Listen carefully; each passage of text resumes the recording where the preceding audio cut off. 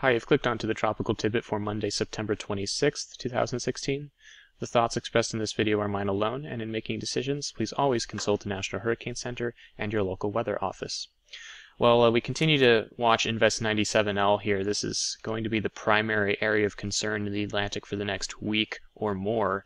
And this continues to organize today, a large area of broad turning that you can kind of see here with convection that has had no trouble persisting during both daytime and nighttime hours. And this is usually a good sign that there's a deep moisture envelope here, and waves that look like this almost always develop. This is a classic signature of a developing wave at this time of the year. We have very healthy outflow coming out the poleward side. And we're in general just about as certain as we can be that this is going to become a tropical storm within the next few days. What we're waiting for right now is for this area of broad turning to consolidate into a more tight-looking and faster spinning area of low pressure. More well-defined is the term that's used before this can become a tropical storm. That seems likely to happen sometime during the next couple of days, perhaps sometime during the day Wednesday, during which the system will be moving into the windward islands near Barbados. And this is taking a pretty southerly track, so even Trinidad and Tobago may start getting some nasty weather on the south side of this. But to the north of the track, specifically Barbados and some of these other islands in the southern Lesser Antilles, there may be tropical storm force gusts at least, even if this is not officially named Matthew at that point. That would be the name it gets if it does become a tropical storm here soon. And this is likely to happen as it moves into the Eastern Caribbean, and then even perhaps the north coast of South America is going to have to keep an eye on this. This is the European model showing the initialization, and then by 12Z tomorrow morning, Tuesday, we see the system getting a little bit more well-defined. Wednesday morning, it's nearing Barbados, and still doesn't look quite like a tropical storm on the European model, but at this point, it may be pretty close. And then it continues to move west here while strengthening slowly, and once it gets into the Eastern Caribbean, it actually takes a west-southwest dive toward the northern coast of South America. And this has been a pretty consistent idea on the European model. The GFS is stronger and farther north with the track. The European, though, has been really consistent on this, and there are other models like the UK Met that show this track as well, a little bit toward the south. And this is reason for concern for some of these southern Caribbean islands like Curacao, Bonaire, Aruba, and the northern coast of Venezuela here. This is an area that doesn't really see tropical storm threats every year, and so this is going to be a concern perhaps for regions here. Now, it's not yet clear whether this will happen, and the timing of this is also suspect. 12Z Friday, don't take that verbatim, as the timing has been flipping back and forth on some of these model runs, and so the exact timing is not yet known as to how fast this is going to race through the Eastern Caribbean before slowing down, which it will eventually do. And then again, the GFS is still to the north, which would largely spare this region. So it's not yet clear, but it's something that areas of northern South America here should keep an eye on, and some of those southern Caribbean islands.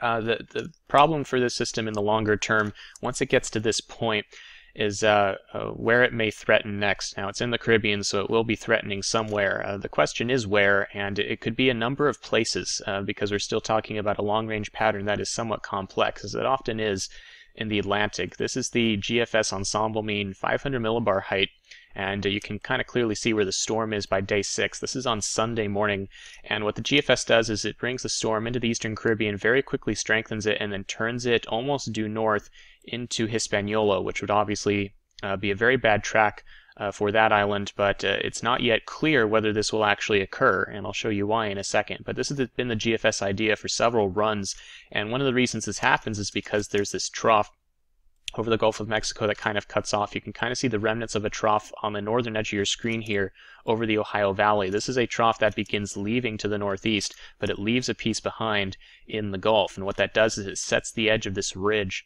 over the southeastern Atlantic. This is a big high right here.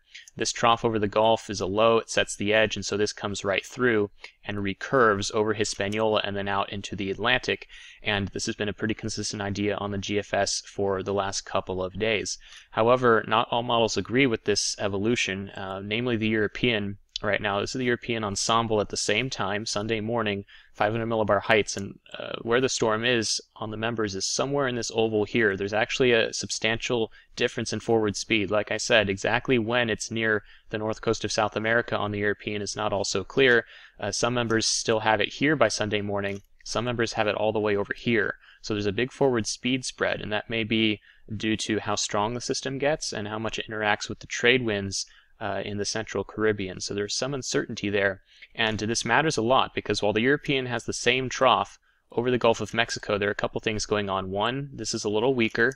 This high over the western Atlantic is a little bit stronger, and now depending on exactly where the storm is determines where it goes, because again there is a break in the ridge here. The edge of the ridge is here, so the system will tend to gain latitude now at this point on the model. But if it's back here, then it follows the GFS track and kind of moves up into Hispaniola, the Bahamas, and maybe out into the western Atlantic or somewhere like that. If it's closer to due south of Jamaica, then it may have a path more over Cuba and perhaps into Florida in the longer term. And if it's way over here, it may have a path into the Gulf of Mexico in the longer term. So this is all about where is the storm going to be in 6 days, and that's normally not a very good forecast. NHC only makes forecasts out to day 5 for a reason, and even those are subject to great uncertainty, and this is no exception. In fact, the uncertainty is higher here than average, I think. And the models still disagree on the exact evolution, especially of this trough in the Gulf of Mexico. A cutoff trough like this, 6, 7, 8 days out, usually that evolution is not perfectly forecast at that range, and there are a couple things that can happen here. If the storm doesn't recurve right away to the north, then if it drifts toward the west, what can happen is this trough over the Ohio Valley leaves. This trough over the Gulf will then tend to dig and then eventually move southwest, at which point this ridge can build back in and direct this thing into the Gulf or even the Yucatan in the longer range. So there's a huge variety of solutions that can happen in this area, and it's really just not clear which, if any, of these land areas could be affected directly by 97L once it develops into a storm. So many things are going on, and a lot has to do with how strong it gets, where exactly it develops. We're still talking about a pre-genesis situation. In other words, this is not a storm yet. There's a large area of broad turning. Where exactly do you put the center of the storm when it finally forms? Is it here, here, here, here? I mean, there's a large area of about 200-mile radius where this could eventually consolidate. That means a lot for exactly where the storm is in the Eastern Caribbean in a few days, and that will of course mean a lot for its track, because the timing of when it arrives here influences when it deals with the trough up here and how it interacts with that. So you can see how complicated this gets. We also have the trade winds in the Central Caribbean. Now, we talked yesterday about how this is a less unfavorable region than it normally is earlier in the season for a wave like this, and so it will not struggle as much to develop in this region. However, that doesn't mean the trade winds won't have some impact on the evolution of 97. There is still some acceleration that we can see here today, and if that remains, then there is still going to be the possibility that it struggles a little bit to intensify quickly, even if it has become a storm by this point. In addition, if it's near the southern the coast of South America here, there are mountains along the coast of Venezuela, and lots of dry air can come up from the south into the storm circulation if it's near the coast. That can delay its development substantially if it actually follows the European track that I showed you here. If it's actually in this position by day 4 on Friday, then there's potential for it to weaken even here and struggle to intensify this close to land. That's going to be an issue, and if it's weaker, then it may move a little bit faster and could delay its turn toward the north. If it's stronger, it will move slower and perhaps have a better chance to turn toward the north later due to this trough to the west. So there are a lot of things going on here, and all we really know is that this is likely to develop. We're about as confident as we can be that it will over the southeastern Caribbean and affect the Windward Islands and perhaps Trinidad and Tobago on Wednesday as well. And then moving out into this region, we really don't know anything beyond about Thursday. We're not even sure yet whether it's really going to affect the southern Caribbean islands and the coast of Venezuela, but we'll keep an eye out for that.